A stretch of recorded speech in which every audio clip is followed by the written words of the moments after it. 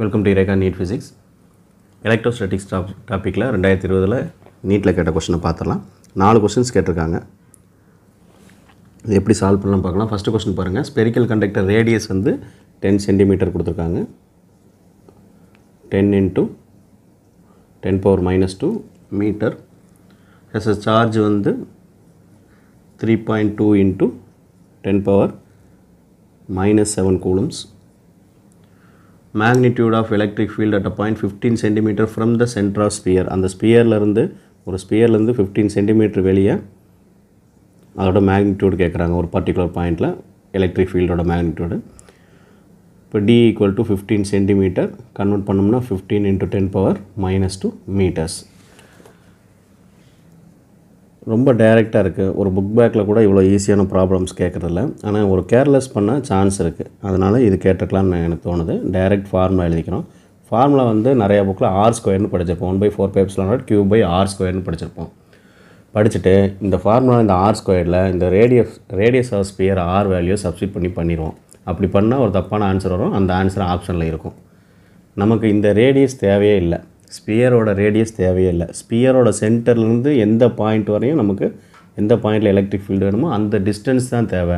அப்போ இது q/d² நீங்கள் படிச்சிருந்து இதை கரெக்டாக எடுத்துருந்தீங்கன்னா ஓகே.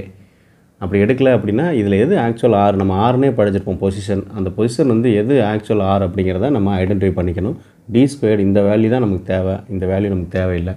இதை சப்ஸ்டிட் பண்ணி பண்ணணும். இந்த கேர்லெஸ் மட்டும் பண்ணல அப்படின்னா இந்த கொஸ்டின் ரொம்பவே ஈஸியான கொஸ்டின் தான். இதை 1/4πε கேன்னு வச்சுக்கலாம். கேவோட வேல்யூ நமக்கு என்னென்னு தெரியும்.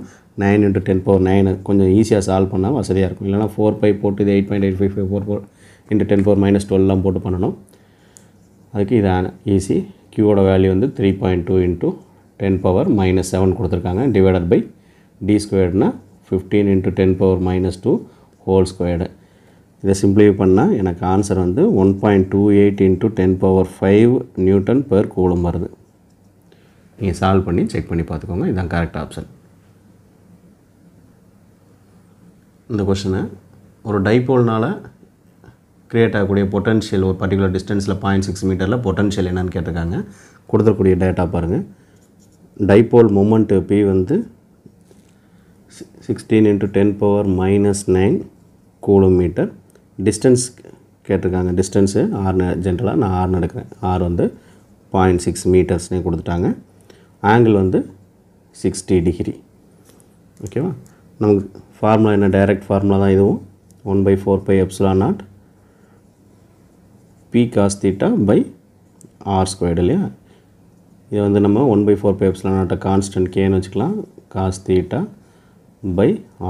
வேல்யூ சப்ஸ்டிட் பண்ணுங்கள். கேவோட வேல்யூ 9 × 10⁻9. இந்த ரெசிப்ரோக்கலோட சேர்த்து 10⁻9 புக்கில் யூஸ் பண்ணியிருப்பீங்கன்னு நினைக்கிறேன். பியோட value 16 × 10⁻−9. cos θ cos 60 degree. cos 60 டிகிரியோட value எவ்வளவு, 1/2 டிவைடட் பை r². r² வந்து 0.6ங்கனால 0.6 × 0.6 பண்ணிக்கலாம். ஓகேவா. இப்போ 10⁻9 10⁻−9 கட் ஆயிரும். இதை வந்து 0.6 நான் 6 × 6 எழுதுனா என்னாகும், 36 ஆகும். அப்போ பாயிண்ட் எடுக்கிறதுக்கு பதிலாக இங்கே 2 0 ஆட் பண்ணால் நியூமரேட்டில் 2 0 ஆட் பண்ணணும் இல்லையா. ஸோ 9 × 16 × 100 நியூமரேட்டில் 2 0 ஆட் பண்ணிக்கிறேன். டினாமினேட்டில் 2 0 ஆட் பண்ணுறேன். ஒரு 0 ஆட் பண்ணால் இது 6 ஆயிரும். இன்னொரு 0 ஆட் பண்ணால் இது 6 ஆயிரும். ஸோ இது 36 ஆயிரும். ஏற்கனவே இங்கே ஒரு 2 இருக்குது. இது 1 டைமு, இது வந்து 4 டைமு. இது 1 டைமு, இது வந்து 4 டைமு. ஓகேங்களா. அப்போ இது 1 டைமு, இது 2 டைம்ஸு. அப்போ 2 × 100 200 வோல்ட்.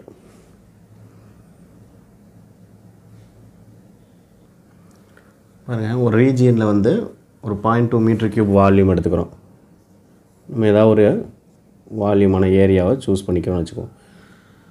ஸோ இதில் வந்து 5 volt electric potential through out இருக்குது. இது இருக்கக்கூடிய எலக்ட்ரிக் பொட்டன்ஷியல் வந்து 5 வோல்ட் த்ரோ அவுட்னு கொடுத்துருக்காங்க. எல்லா இடத்துலையும் 5 வோல்ட் த்ரோ அவுட் இருக்குது அப்படின்னா மேக்னிடியூட் ஆஃப் எலக்ட்ரிக் ஃபீல்டு கேட்டிருக்காங்க. பொட்டன்ஷியலுக்கும் எலக்ட்ரிக் ஃபீல்டுக்கும் என்ன relation, E = -dV/dL R dr anything else R dx, ஏதாவது ஒரு லென்த்துக்கான டைமென்ஷன் இருக்க மாதிரி.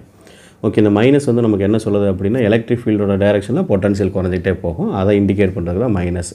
ஸோ dV/dr நம்ம மெஷர் பண்ணணும் அப்படின்னா இவங்க என்ன கொடுத்துட்டாங்க, ஒரு எலக்ட்ரிக் பொட்டன்ஷியல் வந்து அவன் எடுத்துக்கக்கூடிய 0.2 மீட்டர் கியூப் வால்யூம் ஃபுல்லாகவே த்ரோ அவுட் டு 5 வோல்ட்டுன்னு கொடுத்துருக்கான். த்ரோ அவுட் டு 5 வோல்ட்னால என்ன, அது வந்து கான்ஸ்டன்ட், சேஞ்ச் ஆகலைன்னு அர்த்தம். ஒரு ஈக்யூ பொட்டன்ஷியல் சர்ஃபேஸ் மாதிரி.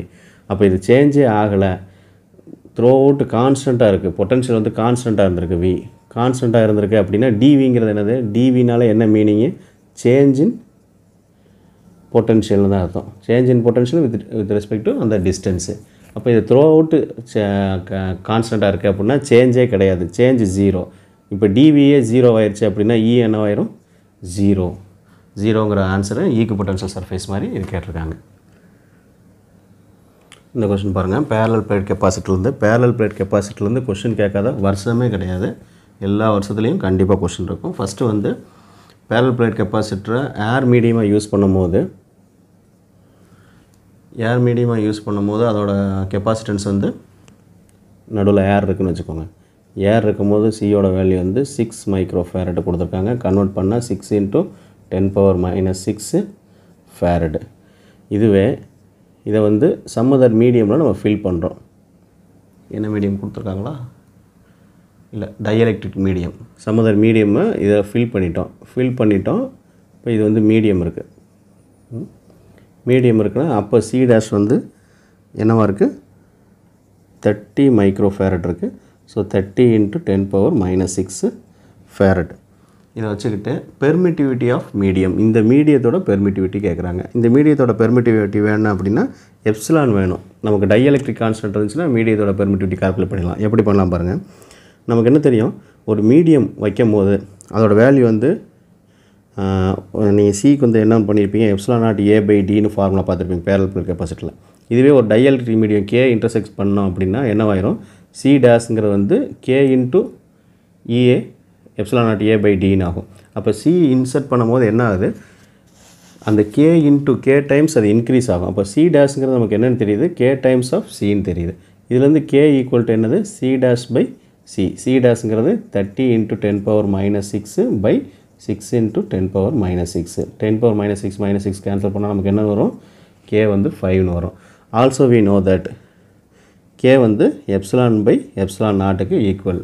இந்த ஃபார்முலா நம்ம கேட்டிருக்கிறது வந்து ε0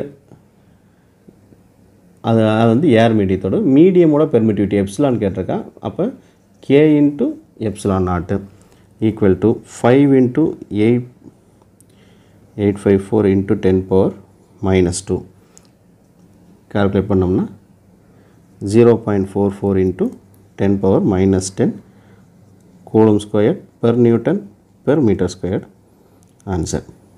ஈஸியான ப்ராப்ளம் தான். இந்த ரிலேஷன் மட்டும் நம்ம ஞாபகம் வச்சுருந்தா போதும்.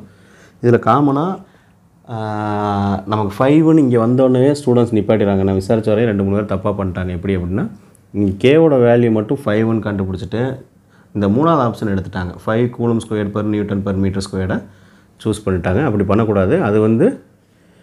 இது வந்து டைஎலக்ட்ரிக் கான்ஸ்டன்ட்டு, இல்லைனா ரிலேட்டிவ் பெர்மிட்டிவிட்டின்னு சொல்லலாம். ε/ε0ங்கிறது இது வந்து ER மாதிரி ரிலேட்டிவ் பெர்மிட்டிவிட்டி. நமக்கு ரிலேட்டிவ் பெர்மிட்டிவிட்டி கேட்கல, பெர்மிட்டிவிட்டி ஆஃப் மீடியம் கேட்டிருக்கான். அப்போ எப்சிலான் கண்டுபிடிக்கிற வரையும் நம்ம நிப்பாட்டக்கூடாது.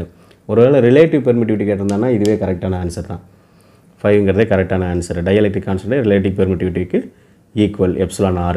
நம்ம கேட்டது வந்து பெர்மிட்டிவிட்டி ஆஃப் மீடியம்ங்கிறனால இந்த ஸ்டெப்பும் கண்டினியூ பண்ணி முடிக்கணும். 4 கொஸ்டின் கேட்டிருக்காங்க எலக்ட்ரோஸ்டாட்டிக்ஸ்லேருந்து. எல்லாமே ஒரு 2 கொஸ்டின் ரொம்ப ஈஸியானதாக இருக்குது. மீதி கொஞ்சம் நாலேஜ் அப்ளை பண்ணி கால்குலேட் பண்ணுற மாதிரி இருக்குது.